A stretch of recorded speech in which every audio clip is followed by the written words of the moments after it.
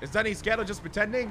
I'm trying to change how I roleplay as a person. I kind of wish to treat guns kind of like a massive deal in the server, because I don't feel like people are really roleplaying. People like, I feel like it's turned into the biggest MMO there is, and I kind of want to try and set an example by like actually fearing the police, like actually fearing stuff.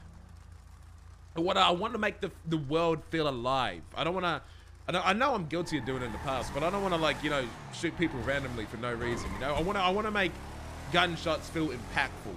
Like if Dundee shoots you, like, you have to do something real bad to fuck it up. Like I want to use like fists and bats before I go to like weaponry and stuff like that. So I want to try and make a good example.